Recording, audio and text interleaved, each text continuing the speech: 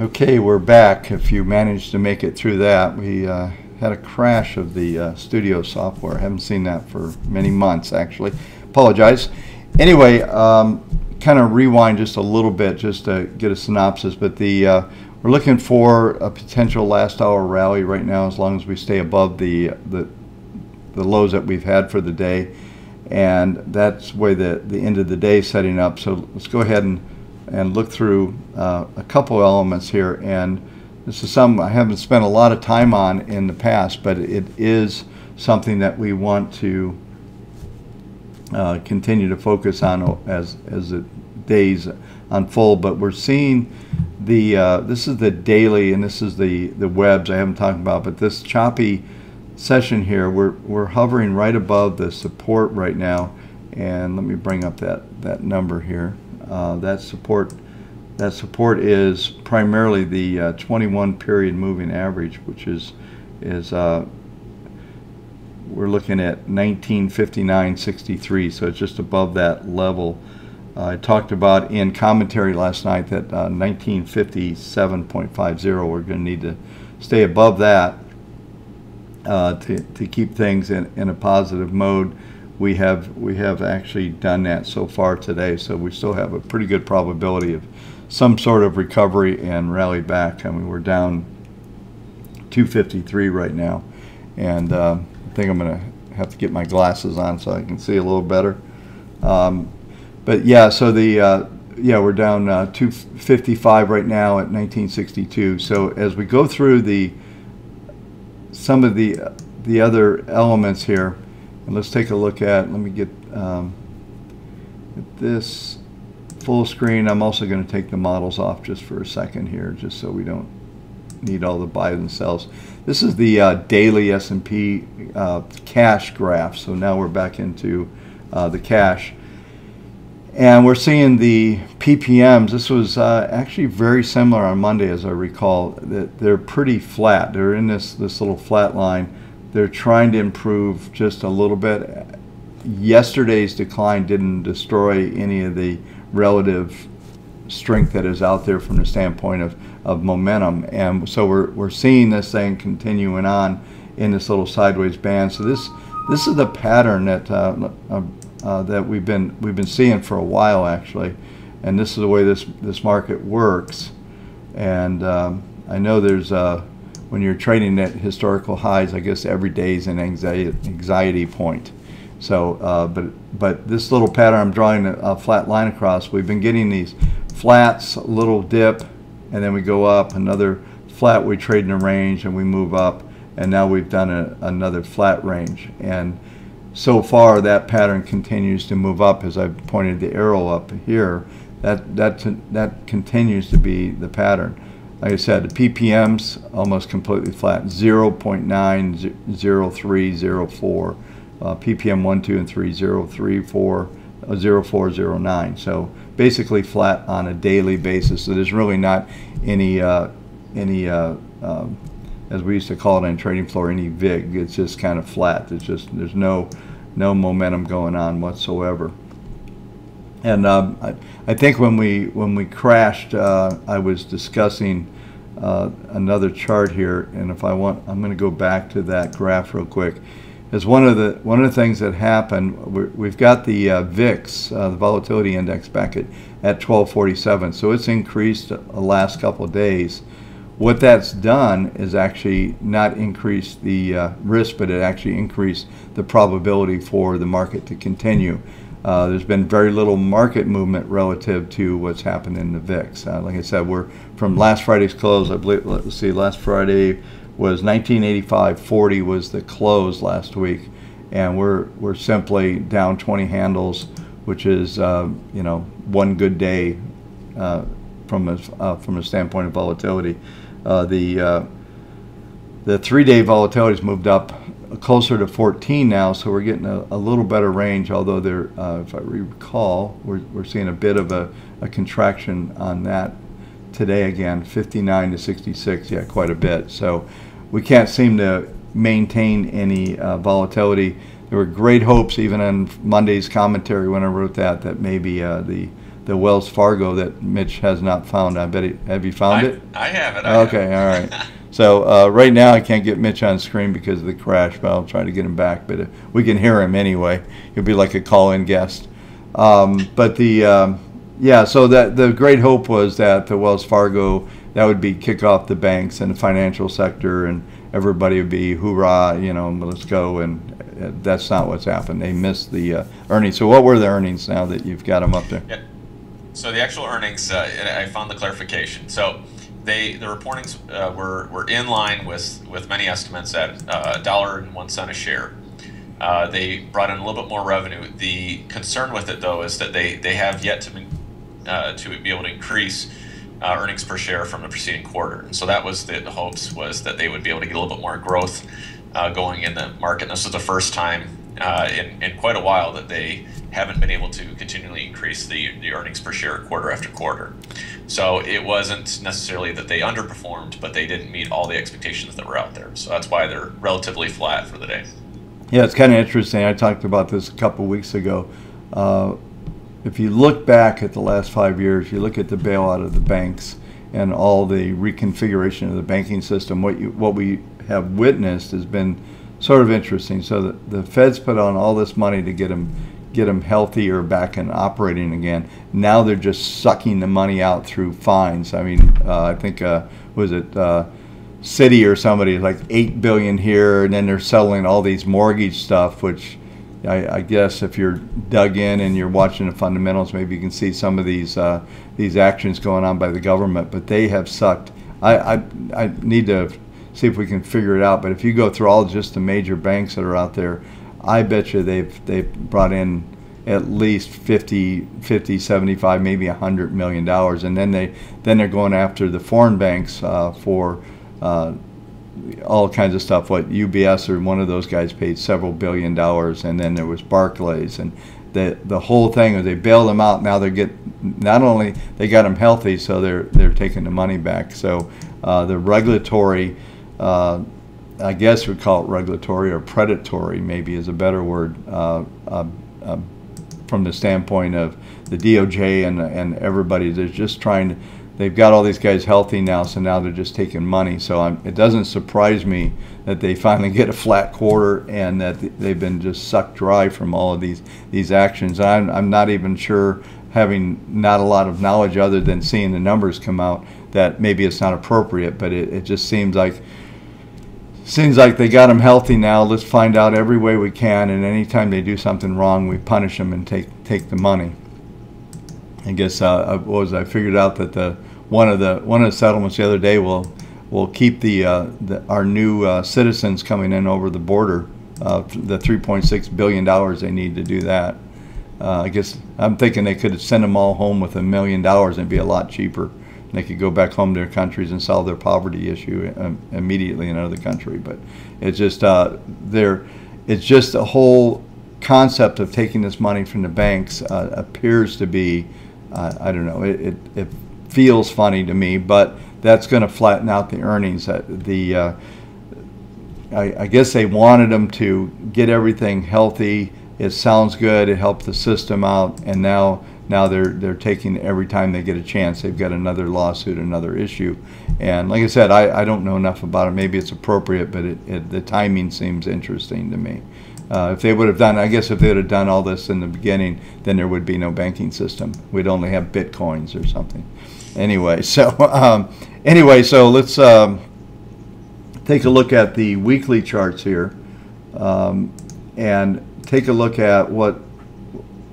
Matter of fact, let me switch charts off of here. Let me go over to this graph here. This will be a much better graph to look at. So let's go to weekly. And the weekly is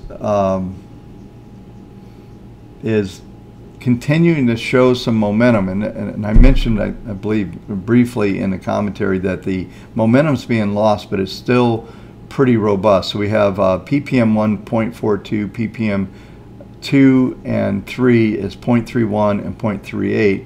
So the longest term average is almost rising at the highest level, and this is a sign that we're possibly going to complete this sequence that we're in, and maybe I talked about this configuration that we've seen at 1600, 17, 18, 19, and now 2000.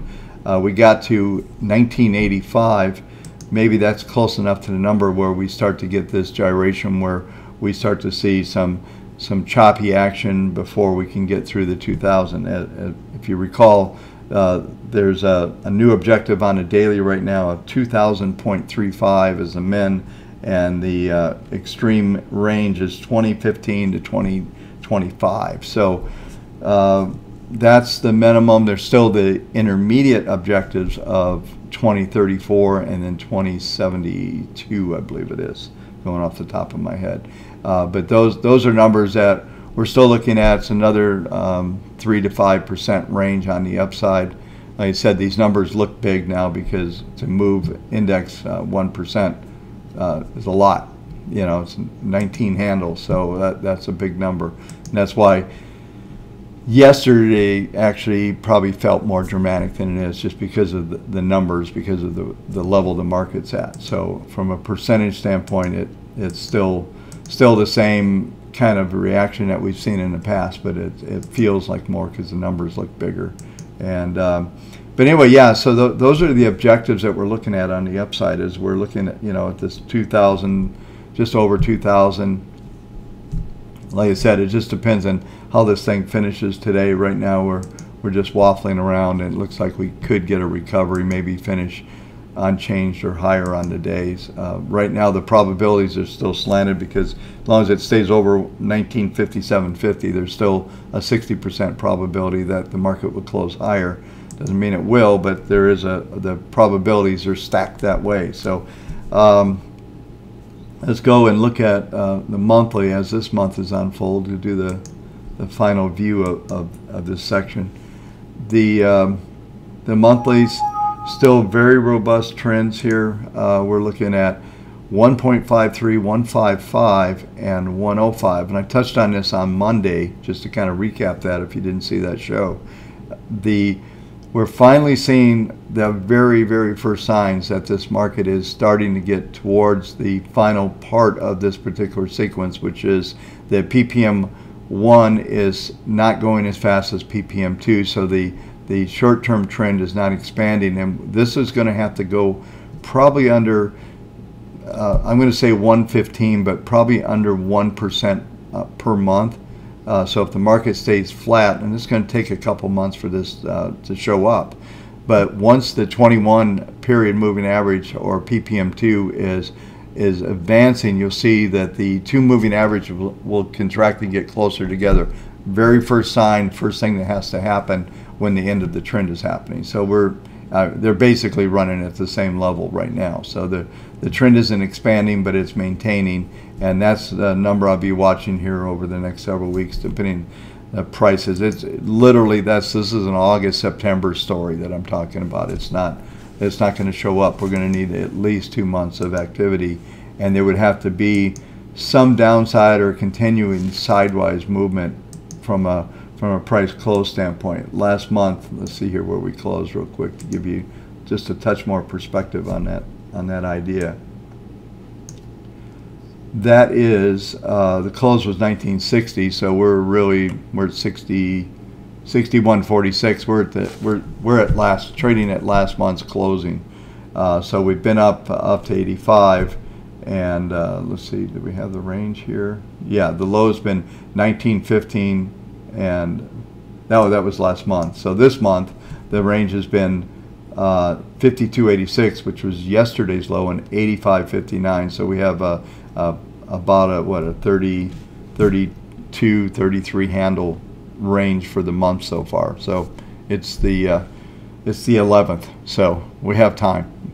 There's lots of month to unfold here yet. So but that's where it is right now, and but basically we're trading at last month's level. So there's not going to be, and this chart that I'm showing you right now, the PPMs are actually being updated real time. So they're based on the last close. So you're not going to, on this particular chart, it's going to take a lot more to move these numbers a little bit. But we have seen this market or this momentum come down, and just not that long ago, it was well, really not that much difference. Around one.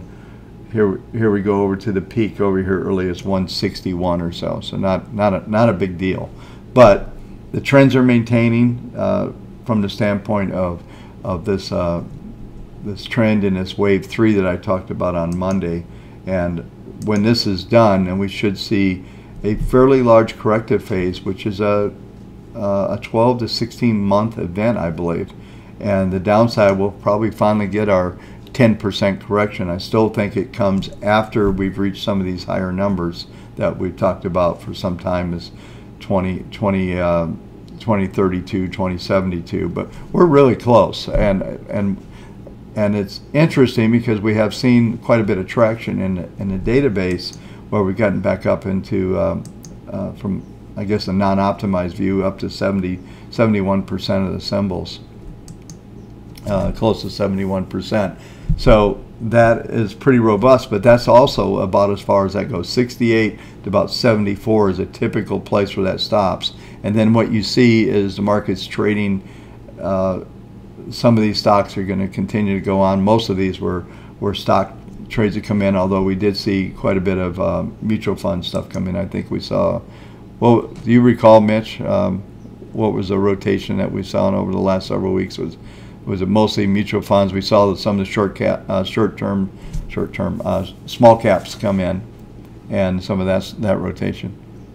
Yeah, it's been largely mutual funds catching up. I'm pulling up the raw data on my end, so just give me a second. No problem. Yeah, we've had about 6,000 net buys, I think, in the last month. So we've had quite a bit of movement, to say the least. And yeah, give me a couple minutes. I can tell you what the breakdown is. Come back in when you get that. Yeah, so anyway, but these trends are still there, and what typically will happen is there's some portion of those trades that came on just aren't going to work. They probably won't be disastrous trades, but they're just going to waffle sideways and not really bring in a lot of I guess, from a trade impact. They're not going to have a lot of impact one way or the other on the portfolios. They end up to be pie filler. But one of the things that has happened, which is really, really good, talking about from the standpoint of what happens within VPM, when we get all these sells, it's forced most of the portfolios, and I would say possibly almost all of them, depending on your settings, if you have the set up properly, to go through what I would call it forced these rebalancing trades to happen. So two things happen. There's trades that we've had on for a while. They get scaled back, so you've lowered the risk on open trades, and then you've redistributed risk, and you get into VPM at this particular time. There's three basic phases where you have a lot of capital and you get fully invested, and then the next phase is where we are now, is where you get fully diversified, and you start to see these rebalancing orders. And the rebalancing orders, I think we went through this the other day, but it's worth a quick mention, is that the rebalancing orders cause two things to happen. One, trades that have been working for a while, it causes those to get scaled back, and it lowers the relative risk on the continuing holding trades that are working, and then it redistributes that money into new ideas, and some of those will work and some won't, but it changes the entire risk profile from a portfolio standpoint. And you know, we are the virtual portfolio manager. A lot of times we get caught on being the individual stock manager, and people look at the trees and not at the overall process. And the overall process from a portfolio standpoint, the dynamics that are constantly unfolding there are way, way more important than some of the individual trades, whether this one worked or that one worked and all that stuff. It's focusing on the intricate parts of the portfolio don't really tell you what that portfolio is doing necessarily. And that's why if you go to our main site and at least look at the premieres, we have the trade impact charts. You can see that a lot of these trades have little or no impact, but you don't know, this is the problem, is you don't know which one's going to work. And you've got to do them all, you've got to have them all on.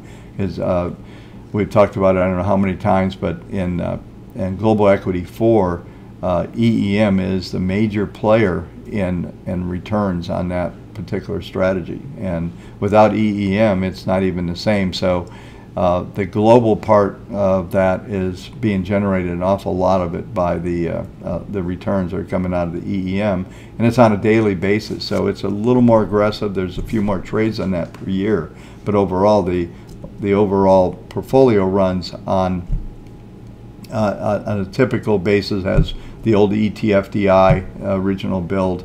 What happens though is EEM has this effect when it comes in to trigger a rebalance, and that rebalance has those effects that I just discussed, and that's really positive. So so with our little downtime here, Mitch, I'm gonna have to just listen to you talk, but why don't we go ahead and start to dig into some of the stocks that we're going to look at today.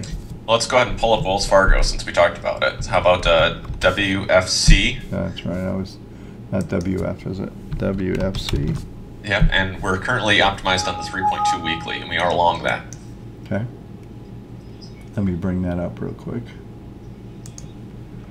There we go. We've been long it for a while, it looks like. Oh, this is no, this is monthly. So hang on, folks. Hold the phone. Yeah, so here we go. But yeah, this is another one of those trades, one of my favorite trades. We got in, and was it the following week? It looks like it was. We got back in this trade again. So there was risk showed up, market, we got an exit signal. The following week, we got right back in. So let's see here. What was the exit there? 40. Yeah, we sold at 41.14. Bought the next Monday at 42.64. So yeah, and that was what's the net profit on this last trade? Currently, we are up as of yesterday 21.5%. Okay. And as far as the prior trade, let me see. So if you had a 5% allocation, that's a 1% trade impact on your portfolio. So definitely worth having on. And like I said, matter of fact, this whole thing, and typically what happens when we go through these stocks, it triggers me into talking about how this thing works and what VPM's doing with this thing. And here's a pretty good illustration of how it worked. There was no trade in this first arrows I put over in the left. Am I in the way? No, I'm not. And then we get a trade, which is pretty much a flat trade. We're out, we paid up again, and we got this next trade. Can you look at the previous trade to the one that we're in? What was the net profit on that? Yeah, prior to this, we sold with a gain of 16%. Okay, so we got 16, and what about the previous trade? Was that a bust or? No, it was another gain of 11%. Okay, so it's hard to tell looking across this graph here. So we got 11, 16, and now we're working on, what, 21? 21.5, yeah. Okay. So, yeah, so I don't know what the overall chart is, but we've been participating for the bulk of this, and the goals, as I've talked about many times, of what VPM's doing is trying to capture that 60–80% of these ranges, and we missed out on that first section when it figured out the trends, and it's had 3 trades over the last 2 years. So not in and out, not overly active, but active at the right points in time, we'll say. So what do we got next? And let's see, what are they doing here? We're down 0.56 on the miss. Yeah. So yeah, just going back to your comment about the rotation within the database. I mean, we've seen significant buying since June in the large cap, the financial sector, mid-cap funds, as well as the blends, large blends, mid-cap growth, and small blend. Those are probably where we've seen the largest activity since June, week by week by week. Yeah, and if you think about this, folks, when we had the biggest correction both in mid-cap and large cap, mid-cap and small cap, and that's where the rotation has occurred from that standpoint. And a lot of the stocks that you have going on and are also there. Some stage, I guess, since it's summer, and we may just do a more focused broadcast after we do this. We may spend a whole half hour or so on a show maybe next week, because it's on my mind. I mentioned, I believe on Monday, there's some things cooking in the background with me, and I've been looking at the small caps, been looking at the structure of the markets and things, and we might end up doing a whole half a show anyway, talking about what's going on in the leverage and that's showing up in the small cap companies and why it's occurred. So I'll save that, so I'll drop that seed, and I'll make sure that we touch on that next week. So remember, Market Thunder will be Monday and Friday, summer hours. Maybe we should do Monday and Thursday. I wish I played golf. Can I go play golf on Friday? But I don't. So I live neither of us are golfers. So yeah, and I live on a golf course. I live in a community. It's a golf course, and Arnold Palmer designed it. But all I would do is hit all my neighbors' houses with little white balls. So it's not worth playing. I'm more of a 3-putt guy than I actually tee them up pretty good on most of the time. But anyway, I'm just not a player there. But let's go ahead to the next stock here and see what we got. All right, let's talk about Alcoa. They kicked off the earnings season earlier this week. We didn't have a broadcast on Tuesday, so let's take a look and see how they're doing. Ticker is AA. Got it. And they are also on the 3.2 weekly. Okay, and has that thing just been long forever? Let me take a look. We've been long since December of 2012. Yeah, so yeah, 12, 21, 12. 78% gain. Yeah, so interesting, folks. Take a look at this. Matter of fact, there was some news stories. I haven't looked. Maybe we should bring up my favorite deal. We actually didn't talk about treasuries because of the disruption and flow of the show with the crash. But the bottom line is, this is a classic pattern where it's elongated base that occurs, and then we see this up. So I can't imagine. I don't know how many people would have this thing on their in their portfolio, but you're looking at months and months of sideways with no activity. All of a sudden, this thing takes off. So one of the things that will typically happen in a stock like this is you'll get this stock will come up somewhere in this elongated period from on a screen or something. Maybe it's a value. I mean, this probably could have shown up on a value graph. I'm not sure what the stats are, but this stock has went from 8 to 16, and it was one of the big players on Monday morning. We got I say we, sorry Mitch, I got tied into going through the steals and all the whole scenario that happened back in the early 2000s, and this is part of that basic material boom. If we went back further, maybe we'll take a look at this. But this pattern is a classic where you get this long base and then finally you see the trend. And if you look at the PPMs, we're finally getting at that stage as well on this, although this includes today's boost. We're up 1.6%. Is that for today? I guess it is, huh? Yeah, so they didn't care much for 2 days ago. Now they care, and that's okay. But then we've got the we've got the big momentum burst, and we're actually seeing an increase in momentum on the weekly basis. So we got 153, 163, and 171 on the PPM 1, 2, and 3, and this is pretty strong numbers actually. So we're going to look at a continuation of this trend. There are no current Fibonacci projections. Mitch, by chance, can you see what our projections were on from a statistical standpoint and trade profile? I suspect we possibly have exceeded that, but that's a guess.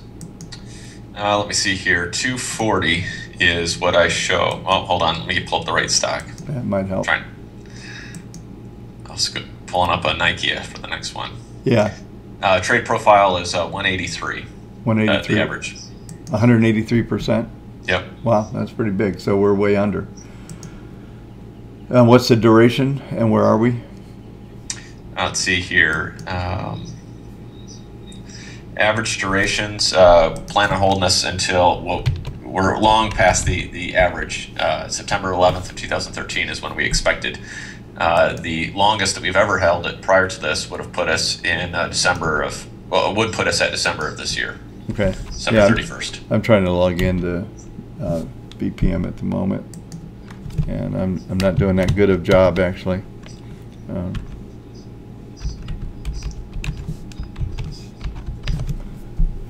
thought I was already logged in, but yes, I'll bring this up. So if I'm bringing up a point, I can actually show you on this. Of course, I'm going to have to log into 2.0, I think now, unless yep. Bear with me, folks. I'll be all the way up to speed here in a minute.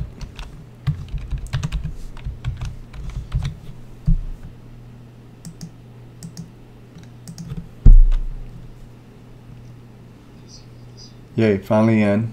And go over to research, and we'll go ahead and put in been so long I forgot what symbol we're looking at. The AA Alcoa. There you go.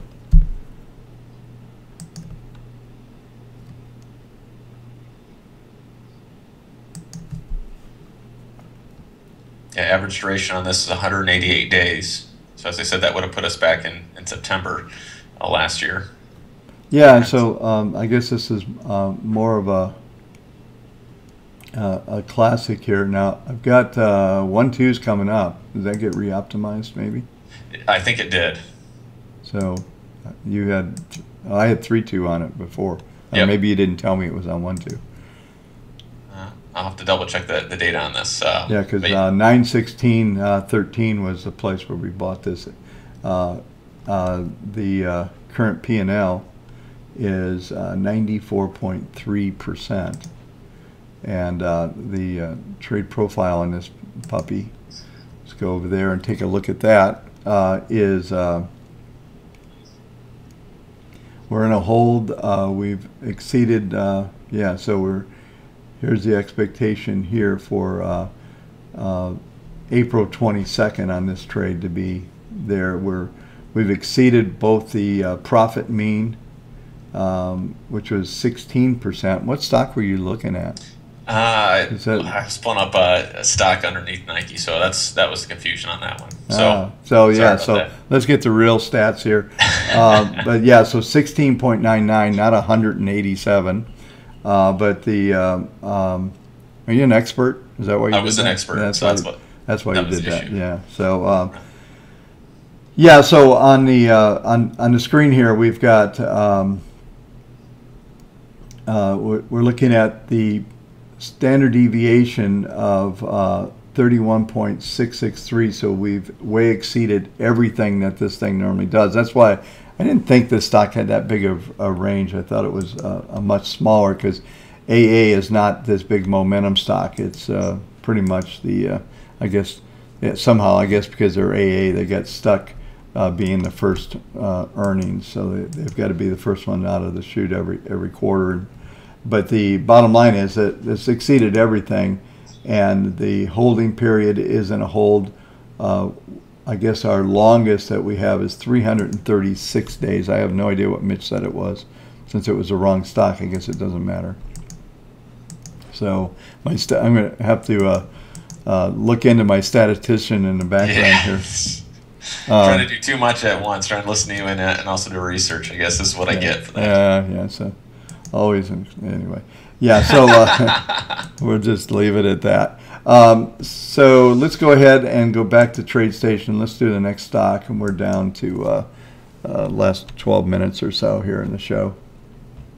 All right, next stock, let's pull up Nike, NKE. And what model is this one on? Well, I have it down as 3.2 weekly. I'm going to double check and make sure that 2.0 agrees with that. Looks like it is 3.2 weekly.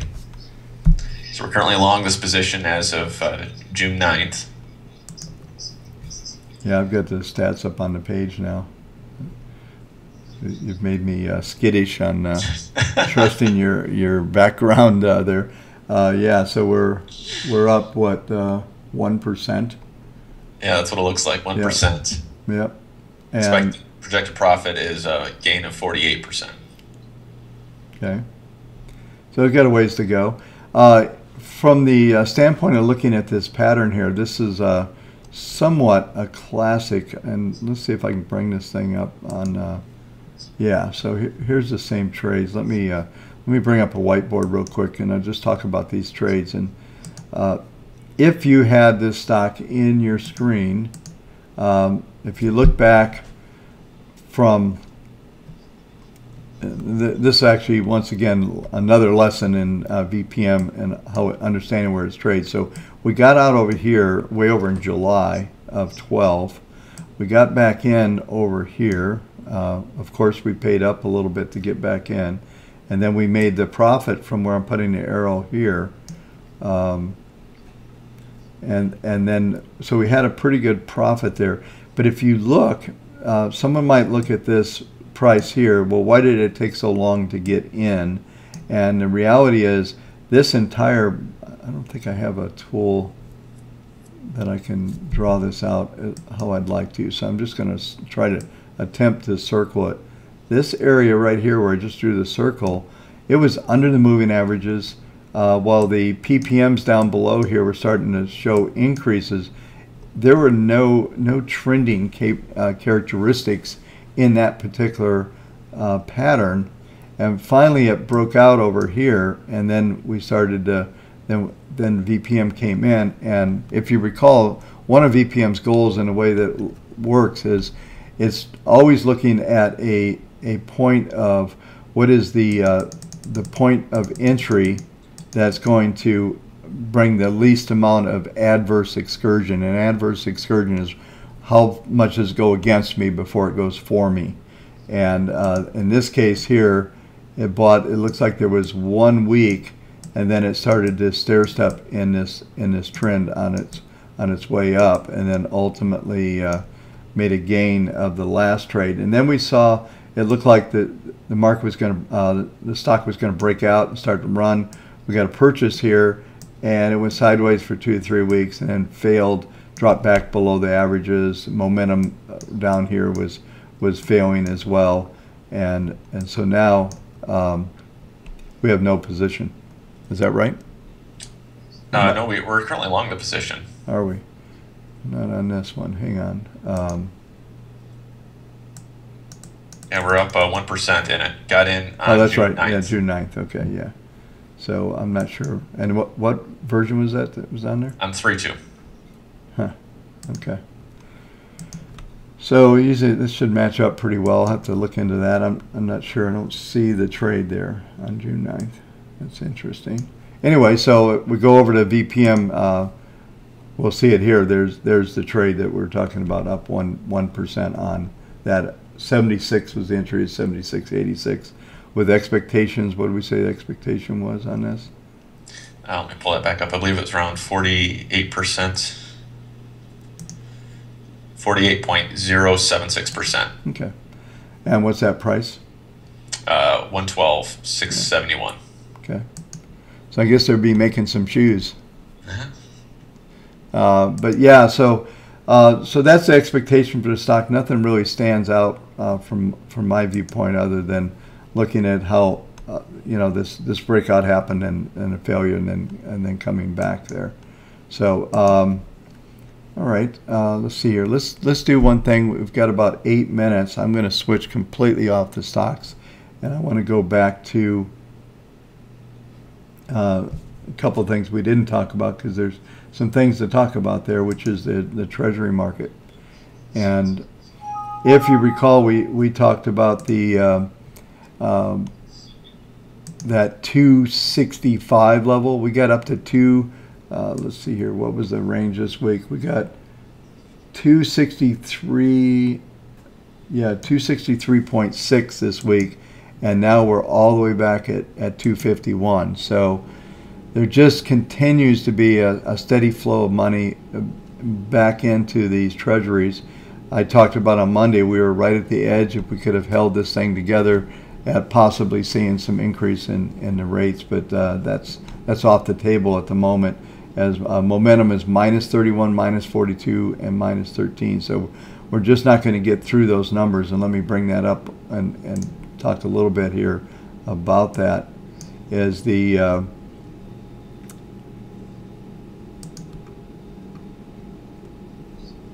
guess I don't have it on the right place. Here we go. Yeah, you're looking at right now the averages are, what? Yeah, there we go. 228. These are the targets. Where are the averages? Why aren't the averages showing up here? There they. No, that's really strange. It like won't toggle down to what I need it to be at. Should be showing my moving averages here, and I'm not seeing them. Oh, there they are. Because they're buried. It's 256.50 now, 263.2. So we got up to the 263.6 number. We reverse off that number, and then the longer average is 269.40. And just these colors, it's almost impossible to see. Need to work on that.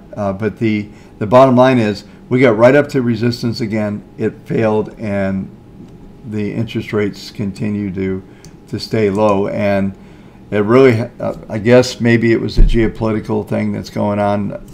It's hard to say what drove money back in there, but there does continue to be this incredibly crazy appetite for treasuries. And I forget, I know that there was a $30 billion auction of like 5-year paper. I bet you they threw another $100 billion out there this week of new money, and this thing was still, it just got absorbed and then some. So it's pretty amazing the amount of money that's on the planet, and I guess the amount of money that is being run into these treasuries as things go on. I'm going to bring this up. This may not be the best, but let me bring up another symbol here because I haven't talked about this for a while. My FXY, which is the Japanese trust. Did I not do it? FXY.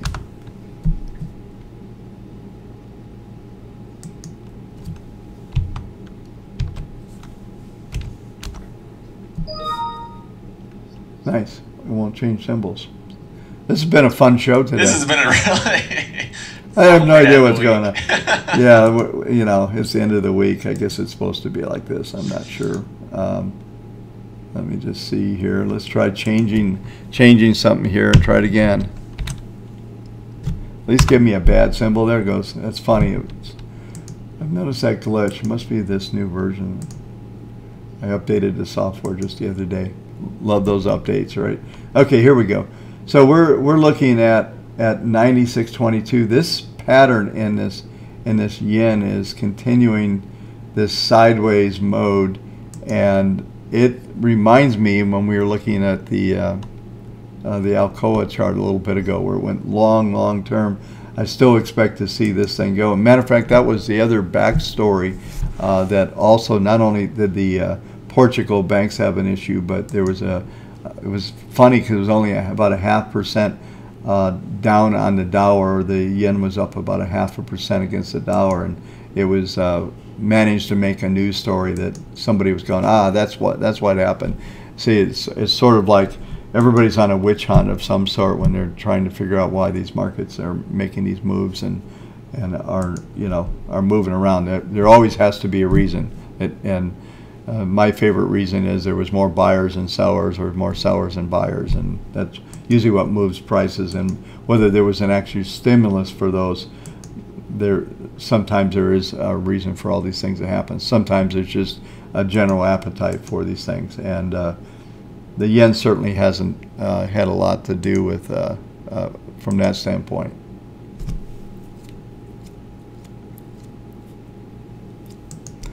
Alrighty, so I guess to finish off the show, we're down to about a minute and a half here.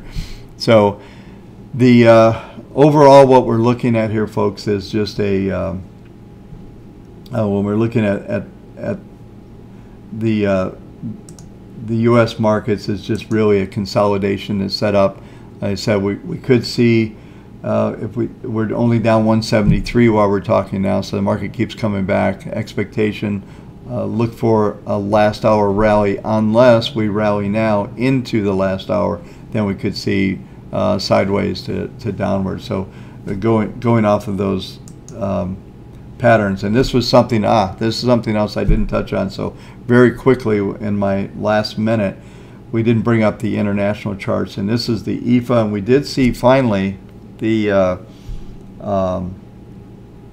this here, the EEM actually started to gain a little bit. At least there's a little uptick. No real sustained move yet, but we saw some monies moving around the other day when the U.S. market backed up. You saw these spreads actually improve a little bit.